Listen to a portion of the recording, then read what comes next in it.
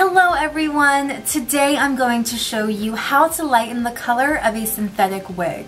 In the event that the wig you just ordered came in a little too dark and you don't have the time or money to buy a new one, or if you're looking to transform an old wig for a costest, cosplay, or Halloween, then you might want to give this a try. We are going to use a white temporary spray-on color that is made for human hair. A lot of brands make them and they're pretty inexpensive. I'll leave a link for the one I'm using here in the description box below. To see how this product affects color and texture, I'm using a wavy bright orange wig.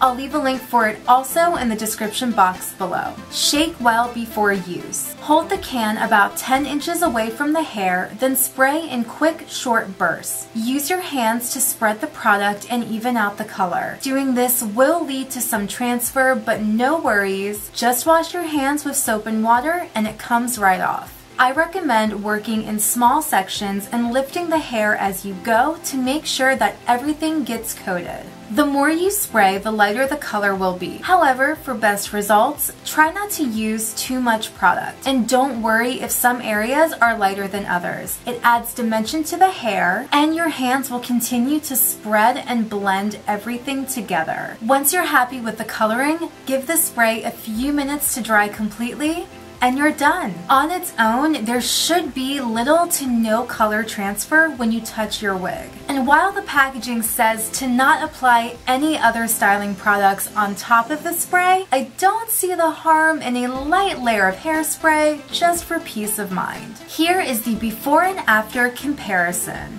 I think there's definitely a subtle yet noticeable difference between the two sides. The original side is shiny while the lightened side has a matte finish. The lightened fibers feel soft yet no longer silky, and they're slightly stiffer than before but still pliable. Depending on how much product you used, combing through the wig may be a little difficult, so be gentle. Another thing to be mindful of is that temporary spray-on hair color washes out with shampoo. So I would avoid getting your wig wet until you're ready to remove the color. Thank you guys so much for watching. Please give this video a thumbs up if you enjoyed it and found it helpful, and subscribe to my channel Tara for Your Wellness for more videos like this and other fun things. Until next time, take care and stay well.